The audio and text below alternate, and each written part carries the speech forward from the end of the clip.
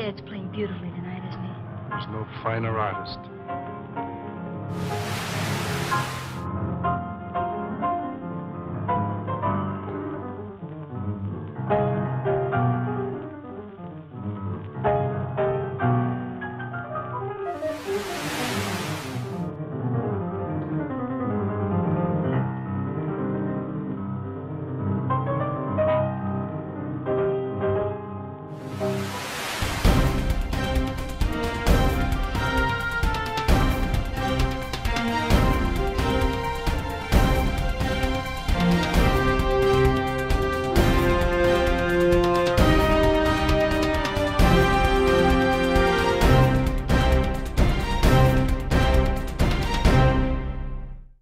Good morning, good afternoon, good evening. You're watching PNT. I'm your host, constantly influenced by the multitude of voices inside my head. Up front this week, according to an article by the Huffington Post and other online sources, one Arizona man may well owe his life to his fast food habit. Tucson resident Ryan Bishop was en route to the Pima County Fairgrounds and had just bit into a tasty taco when his driver's side window abruptly exploded. Assuming he had been hit by a rock, Bishop pulled over to inspect the damage, but when he opened his door, he was startled to hear the crack of gunfire whistling over his head. Wisely deciding that discretion was the better part of valor, Bishop dove back inside his car and rapidly drove away from the scene, and once he saw that no one was following, pulled over to the side of the road and called police to report the incident. It was then that Bishop suddenly realized the tasty taco he'd been eating had saved him from harm, as he had closed the window to stop his lunch from flying about the inside of the car, rather than having left it open. Shaken by the experience, Bishop explained to the officers that he normally would have been driving with the window down and his arm on the door, exactly where the bullet hole was located. Bishop was quoted as stating, "I'm pretty sure that eating a taco saved my life, or at least stopped my arm from getting blown apart." While the Tucson Police Department is currently investigating the matter, with few leads to go on and little other information than the witness statement, they've labeled the incident as an act of criminal damage or malicious mischief. Our lucky Mr. Bishop was apparently unharmed by the encounter, sustaining only minor injuries during the attack, but forever left with an enduring love of tacos. For PNT's part, while we have to admit getting a cold shudder from Mr. Bishop's close save, we would be remiss if we did not make note of the heroic actions of the other passengers in the vehicle, who stayed cool, kept things together, and refused to crack under pressure. From fateful fajitas to elephant alcohol, our next story in our weekly roundup of the weird takes us to South Africa, where one distillery is producing a drink you'll never forget. Mossel Bay residents Les and Paul Ansley have begun sales of Inlovu Gin, which is made with some rather unique ingredients, fruits and flowers that have been digested by elephants. The pair got the idea while on safari after a park ranger described the digestive process of elephants. Realizing that the elephants would naturally be gathering many of the same ingredients that are found in gin, the couple, who are both scientists, had elephant dung sent to them and proceeded to test their theory through practical application. The ingredients are separated from the enormous piles of excrement by hand, washed repeatedly, dried and sterilized before being placed in what the Ansleys term their spice cabinet. Eventually, the purified ingredients, which include fruits, flowers, bark, and leaves, are infused with the gin, resulting in an end product that has been described as having a lovely, wooded, almost spicy flavor. The couple chose to name their creation Indlovu, which is the Zulu word for elephant. The unusual offering is proving to be popular as word spreads of the drink, with tourists often bringing home several bottles for the folks back home. Those curious or brave enough to face the task can have a bottle of jumbo gin of their own for around $32 a bottle. Links to the Inlovu website are found in the description below. For PNT's part, we have to admire the Ansleys' dedication to science, as well as their unusual business acumen. But in this case, we'll have to take a pass on trying this particular pachyderm potion. We'll be back with the final part of our program in just a few moments. But first, a word from our sponsors. Looks like Mrs. Brady's getting acquainted with her new neighbor. Let's look over the back fence and see how things are going. Hello there. I've been meaning to come over and introduce myself. I'm Jane Brady. You couldn't have picked a better time to be neighborly. I'm so discouraged about my wash. Yours looks so much brighter and cleaner than mine. How on earth do you do it? Well, I had the same trouble before I found out about that wonderful new fab. You know, fab whitens as it washes and without bleaching. In fact, fab gets my clothes whiter without bleaching than any other product I ever heard of with bleach in the wash water. I took Mrs. Brady's advice, and this time used fab. What a difference. Now my clothes are really white, a livelier white, and so clean. They smell fresh and sweet. Yes, Fab washes cleaner than any soap in the world, in the hardest water, gets out dirt, leaves no dulling soap scum. Fab brightens washable colors, and it's wonderfully mild to hands. Well, it looks as if Mrs. Brady has made a new friend. And another new customer for Fab. Yes, more and more in every store. The folks all grab for Fab. Welcome back, and remember, if your laundry isn't bright enough, make sure you use Fab. Why, in no time at all, Fab will cut through any grease or grime that you might have accidentally spilled on your soft, cozy PNT official t-shirt, now available from our Teespring store. You can sit back and relax, sipping eggnog from one of our exclusive PNT coffee mugs, as Fab gently cleans away all your laundry cares. Be a good neighbor and get yours today. For the final part of our weekly roundup of the weird, PNT is pleased to bring you a startling UFO sighting from Puebla, Mexico. Filmed earlier this month, the footage appears to show a number of strange orbs hovering and slowly rotating over the Puebla suburbs. Let's have a look at the footage.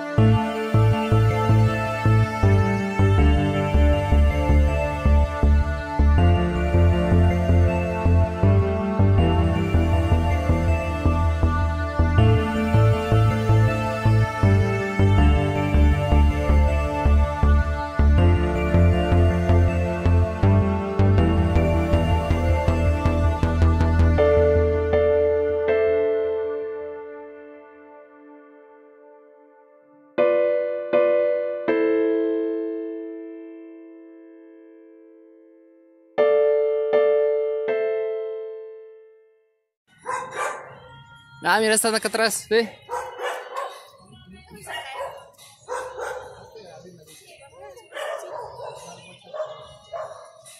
Mira, ve. No manches, ven a ver este. Ese se ve más grande. Ah, no más, está gigante. Y detrás de ese vienen otros dos. No más. No es un globo aerostático. No manches. No, porque no pueden No. estar tan estáticos, pa. A ver, ¿quién tira globos en esta zona? No, y ves que dice el señor que son de fierro, o sea, de fierro. De metal. O sea, en esta zona, ¿quién va a tirar globos aerostáticos. O más, Que haya un programa. Ajá, sí. ¿Cuántos años llevamos viviendo aquí? Más de 30. ¿Y cuántas veces sucede esto? Jamás, ¿no? Porque no puede ser posible. Ve, ahí va otro atrás. Ah, sí, ahí viene el otro. Ah, sí, no. Pero se veía más cerca hace un rato. Acá viene. No se ve con mi cámara. No se ve, ¿eh? Ujú.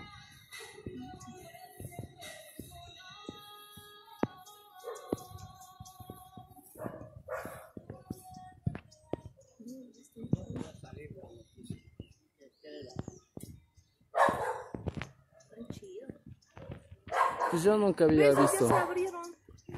Pero ahí siguen. 1, 2, 3, 4, 5, 6, 7, 8, 9 en total.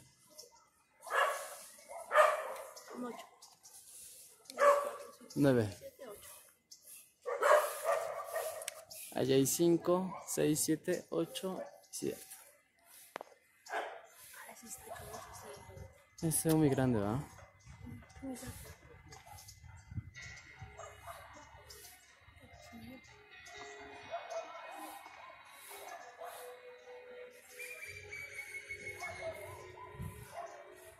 Aparte no pueden estar tan cerca los globos.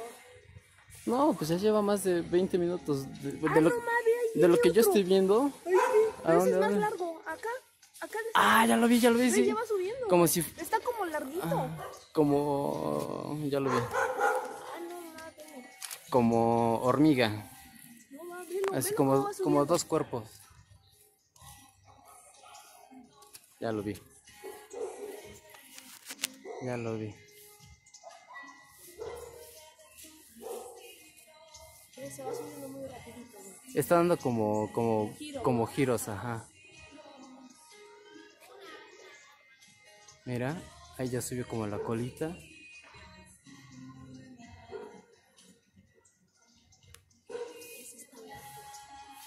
Es obvio que quieren ser vistos, ¿no?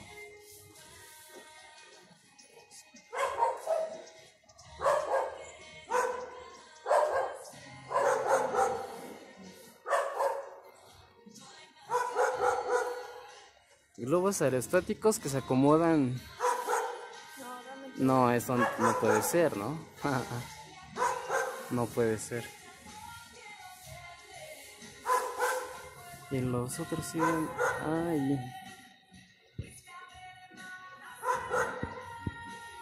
¿Cómo qué distancia será? No sé, hermano, está ¿Como 1 kilómetro? No está muy lejos, ¿eh? No están tan lejos. como unos 3 kilómetros. Puede que estás al 5. Bueno, sí, no hay tanta referencia, sí.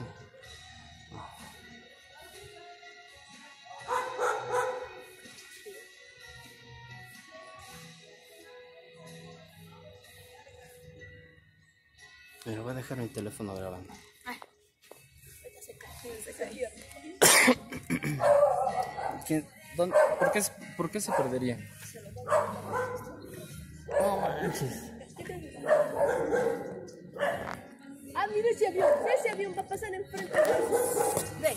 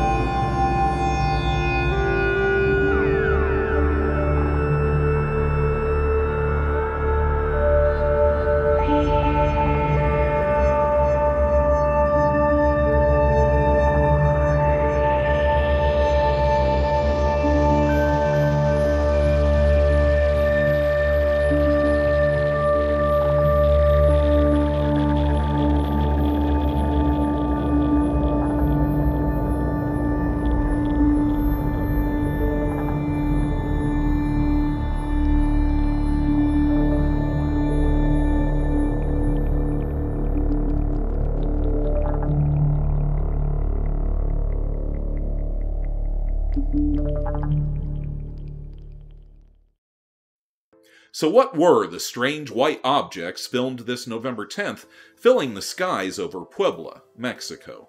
Let's run down the possibilities.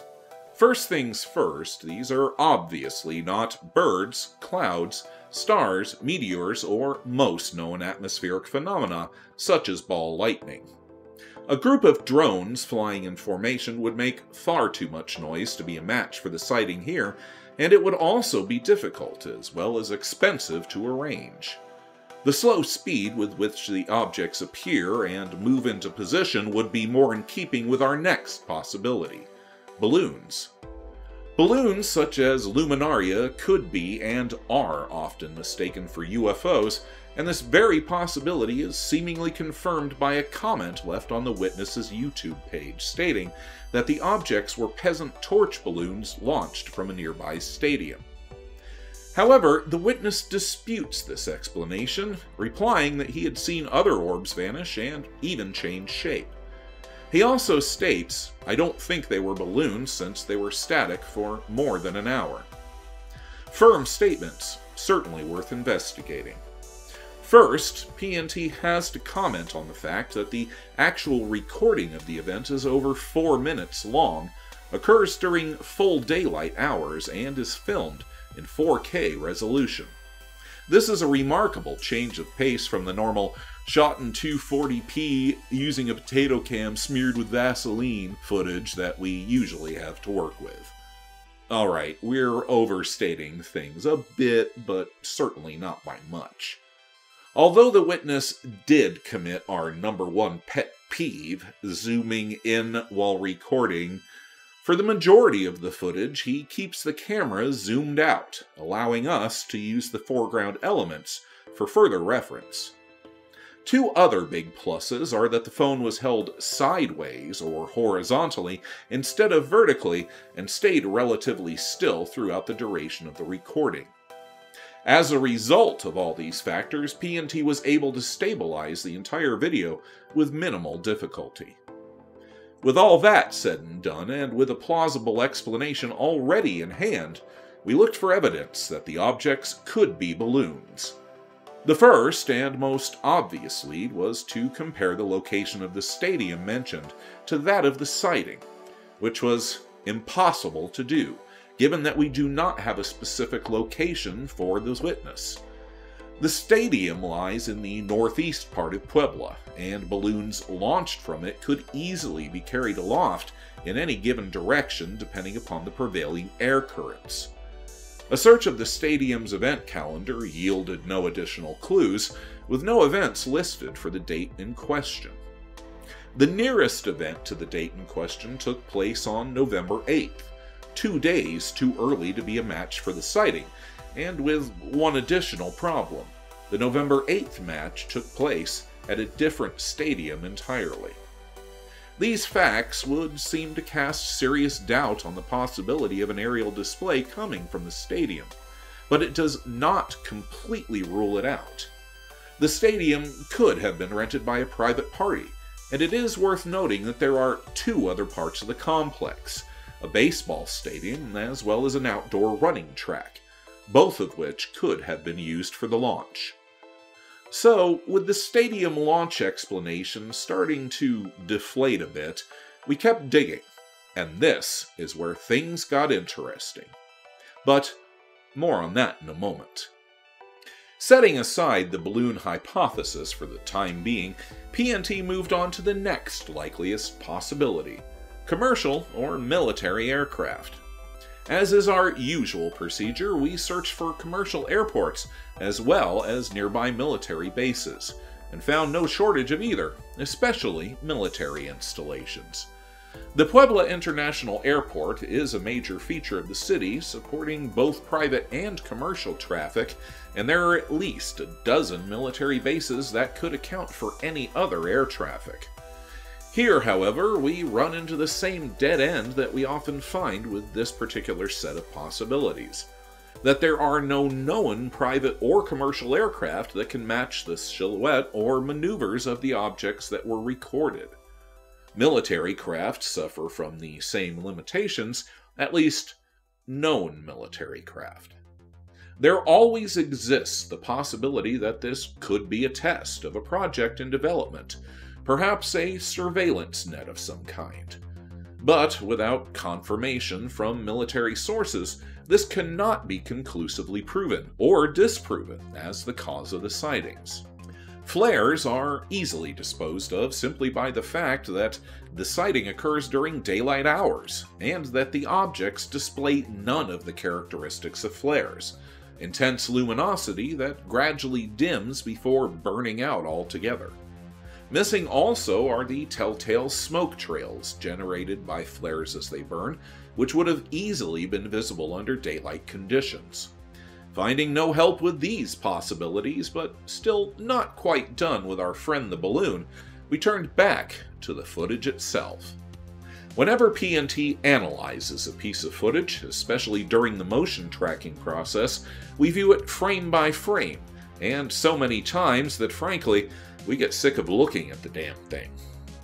But this process also affords us the opportunity to catch things that we might otherwise miss, such as the abrupt and extremely rapid movement displayed by the upper object, seen here. At first, PNT thought that the movement might have been caused by camera shake, but after carefully comparing the position of the trees against that of the objects, we could not account for the rapid change in position. Under negative blue filter, this movement becomes even more apparent, and appears to blow a large hole in these objects being sky lanterns. If this motion were merely caused by a sudden gust of wind, it would not be able to abruptly stop and then maintain a steady position again. We caught more movements in the later sections of the tape, as multiple objects join the others and form precise geometric patterns. In this case, a slowly rotating triangle. While virtually undetectable at normal speed, these movements became much easier to see when the clip speed was increased, with the triangle formed by the orbs rotating in a counterclockwise direction.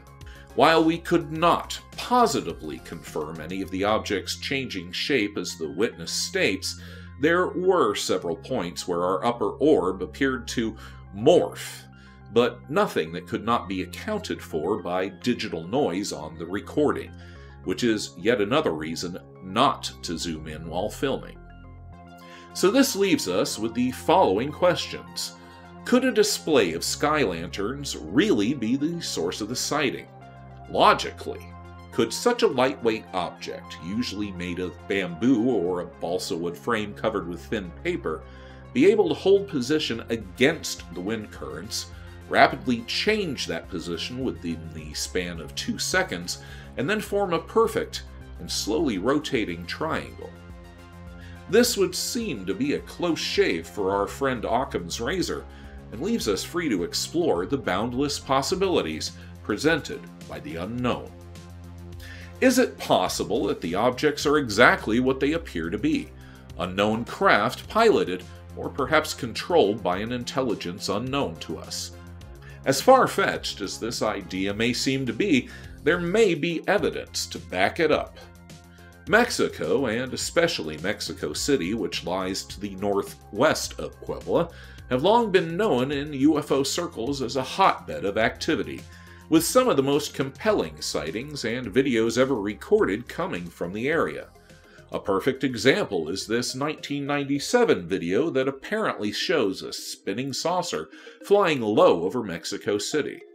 Sightings of strange craft in Mexico are not limited to modern times, however, with an 1883 sighting where astronomer Jose Bonilla observed more than 300 dark, unidentified objects crossing before the sun as a historical precedent.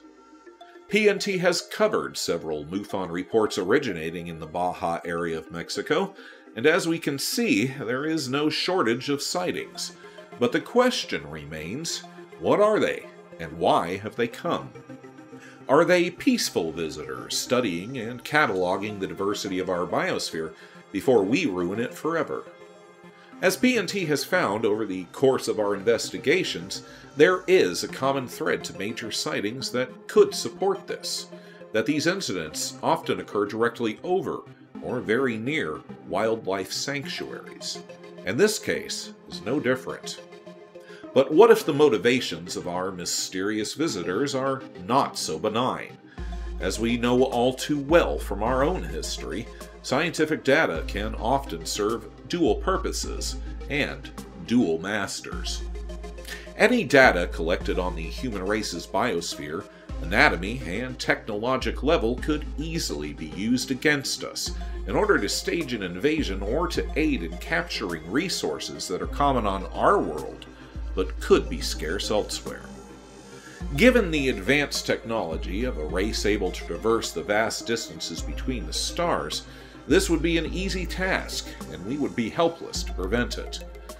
Will we inevitably find ourselves at the mercy of just such a hostile alien race, or is there perhaps a more benevolent possibility? That there may be forces protecting Earth from just such a situation?